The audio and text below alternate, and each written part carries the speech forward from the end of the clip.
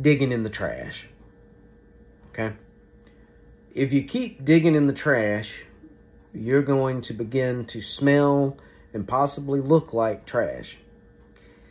If you go play with the skunks, you're going to smell like a skunk. We develop bad habits of dealing with people, dealing with situations as well, but primarily people. And we have this idea that none of this affects us, that even if they're this way or whatever, that it doesn't have some type of bearing on who we are. But let's look at this. For those of you wanting a biblical standpoint as well, I've got that for you too. 1 Corinthians chapter 15, verses 33. It says, "Do not be misled.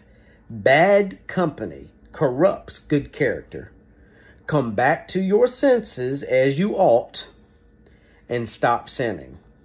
For there are some who are ignorant of God. I say this to your shame."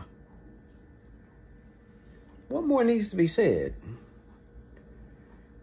There's some people you just need to leave alone. That's it. People bring up the concept of Jesus sitting at the table with the sinners.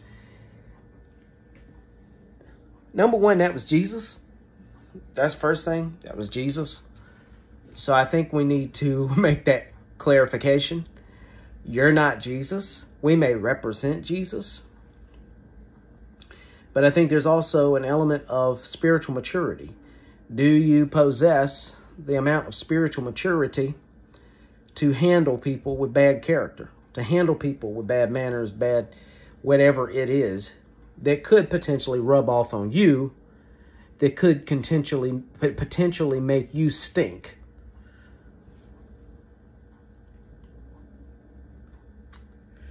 Again, don't be misled. Bad company corrupts good character. It's right there in the word. Honestly, I think it's a universal principle. If you look back, if you talk to some of the older folks, they're going to say the same thing. Birds of a feather flock together, things like that. After a while, your name gets called up. Your reputation gets called up, and then people are looking at you sideways because of what somebody else brought you into. Bad company corrupts good character. Take it to heart. That's all I got to say.